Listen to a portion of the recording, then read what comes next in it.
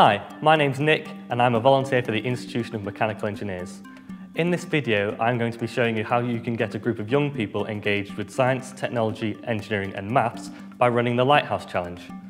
This activity is suitable actually for all age ranges and is very flexible, but we recommend that you run it in groups of 3 and it should take approximately 10 minutes. By running the Lighthouse Challenge, you're going to be teaching your group about teamwork, different kinds of structures, the use of materials, and the effective use of resources at the same time. The beauty of it being that they'll be having fun whilst learning about all those different concepts. Do you want to go for a tripod design? Yeah, sounds good.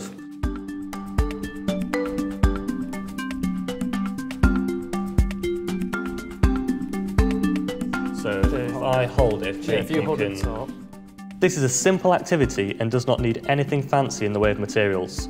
All you will need to build a lighthouse is a light bulb and bulb holder, an AA battery, foil, paper and masking tape. With the foil, paper and masking tape, aim for at least 5 meters per person participating. Now we're going to lay down some base rules. It has to stand on its own with no support for 10 seconds, so no sticking it to the floor or table. Your lighthouse needs to shine bright all on its own for 10 seconds.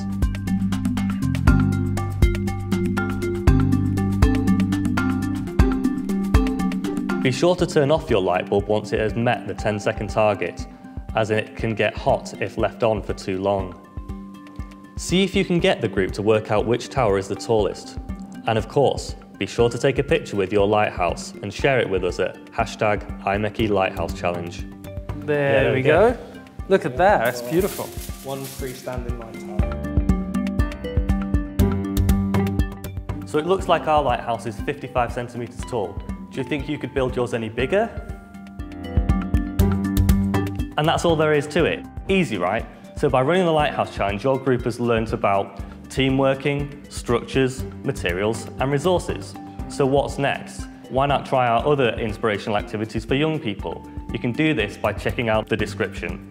Here you'll find links to full step-by-step instructions for the Lighthouse Challenge, places where you can find all the different materials you'd need, that all-important safety information, and links to our social media accounts where you can share your creations with us. Now, if you do have any questions, or maybe even hints and tips of your own, feel free to use the comment section in this video. And if you'd like to stay up to date with more inspirational activities like this, don't forget to like and subscribe.